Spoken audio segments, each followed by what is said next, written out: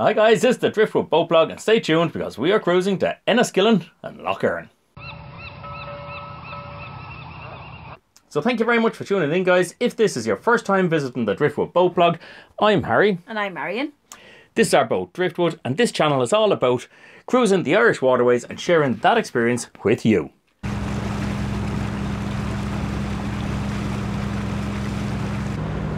So this is, what time is it now? It is 9:20 in the morning.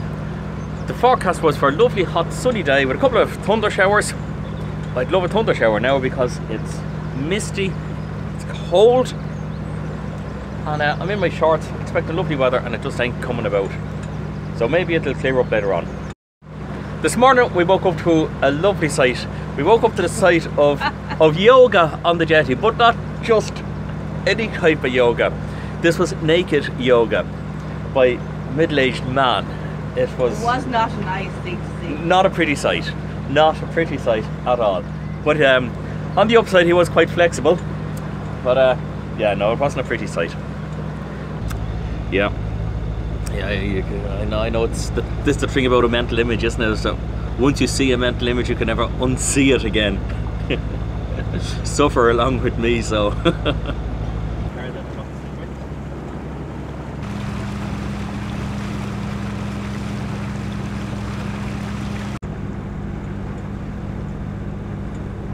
That's Inishore, and we're going to head up along here.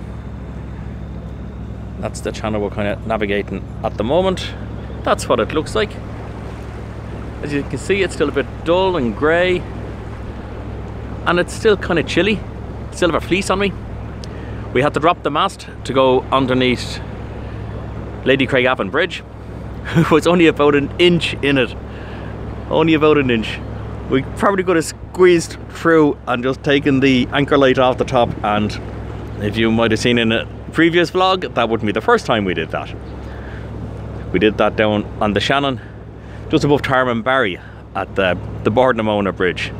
We passed underneath that, and we shouldn't have done. So here we are guys, heading northbound on Lough Erne. I woke up at silly o'clock this morning, and I've been up mad early. We pulled out of the mooring that we were in last night at I think about 8:30 this morning. Good morning. We're just on Lough Erne, approaching Nan's Island at the moment. There's markers littered everywhere, there's islands everywhere. It's really hard to know which way to go, and we have a depth sounder on Driftwood, and you would imagine that a depth sounder would be a very useful thing to have and they would stop you going aground. My theory on depth sounders is they're not that useful. They don't work very well in shallow water. They work really good in deep water, but the shallower the water, the less functionality you'll get out of a depth sounder. If you do go aground, a depth sounder is useful because it will confirm the fact for you, but not much else it'll do. I turned off the depth sounder because it just puts your heart sideways because it's much shallower than you really think, and I suppose that's kind of indicated by the number of islands you have and the amount of markers that you have. Yeah, it's a very hazy morning. Thought the sun was going to come out. We had a fabulous week.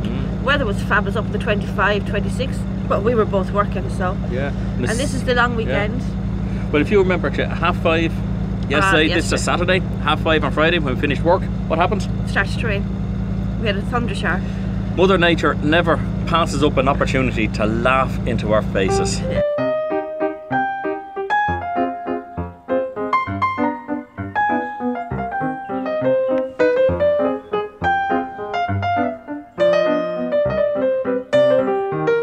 Nan's Island is a lovely spot. Quite a bit of litter about though. There's no bins, and unfortunately people come here, they light a barbecue or maybe light a pit fire, and then they kind of leave all their rubbish behind, which is it's a pity, because if you can bring it with you, you can bring it home again.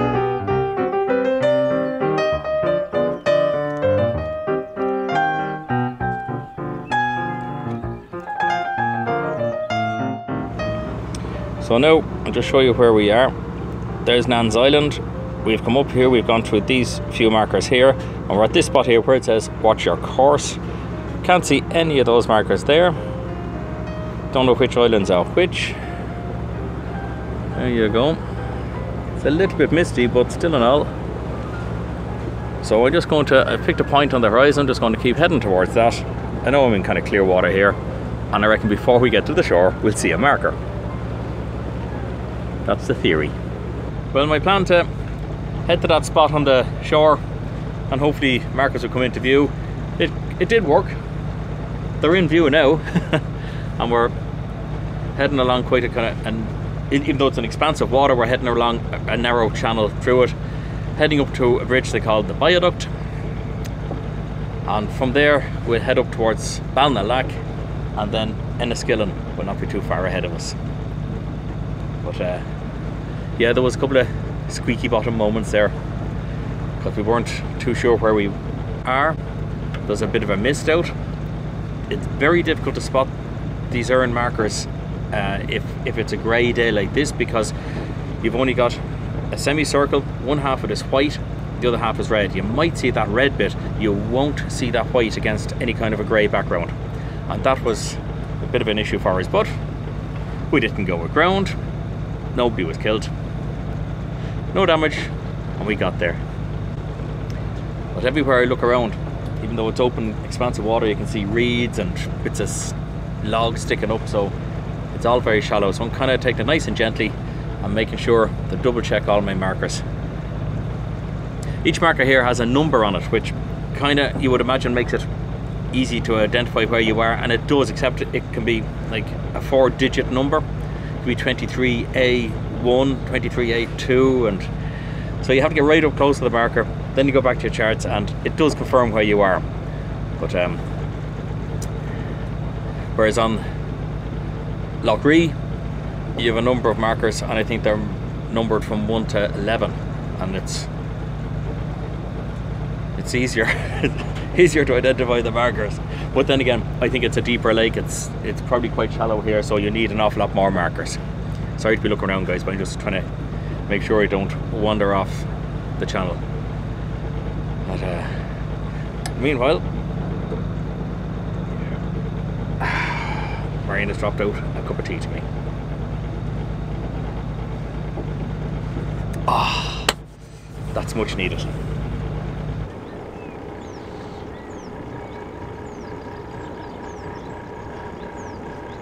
It's not a bother, we'll get through there. There's a car going over. That antenna there might rub, but I wouldn't be too worried about it. You lazy cow. Now there's a 4-word sentence with the word dead and wake in it, but yet it has nothing to do with death or with wakes.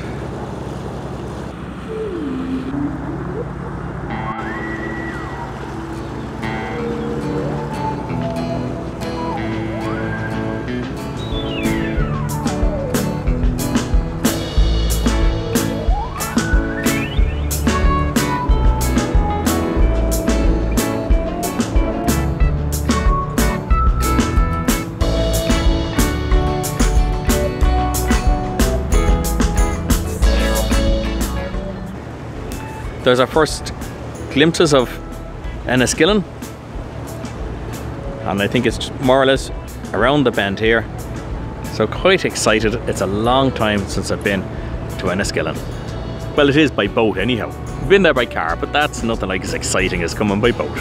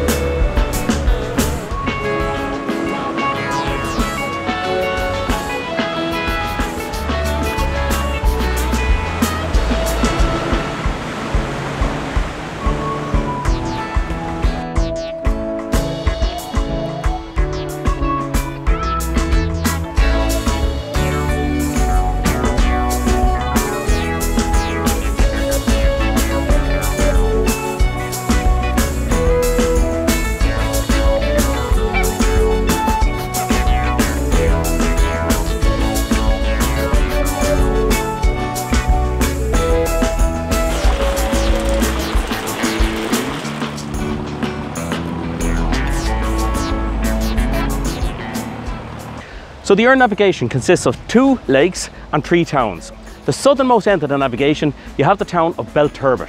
At the northerlymost point of the navigation, you have the town of Belleek. And right here in the middle, you have Enniskillen. Enniskillen kind of acts like a bit of a hub for the whole waterway system. In between the two, you have the upper lake at the southern end, and you have the lower lake at the northern end.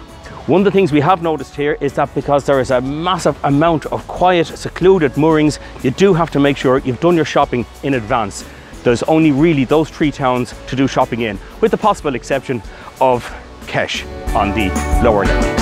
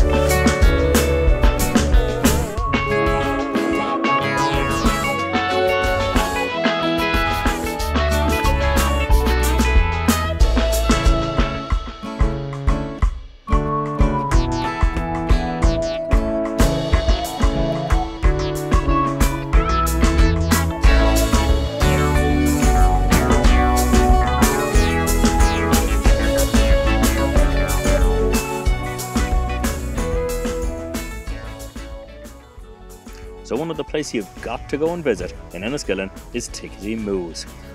This appeals to the child that's in all of us, and it's a family-run business that's been producing homemade ice cream for as long as most people in Enniskillen can remember, so they told me.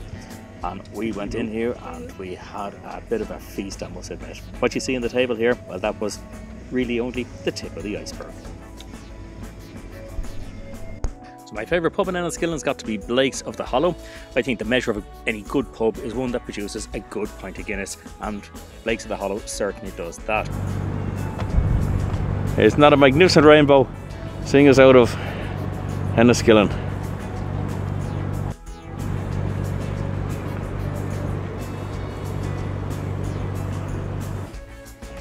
So here is my question of the day for you.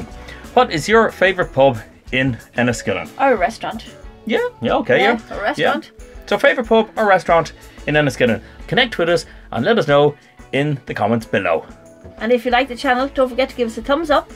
Yeah, and please share it amongst all your friends. And subscribe. Thanks for watching. Cheerio.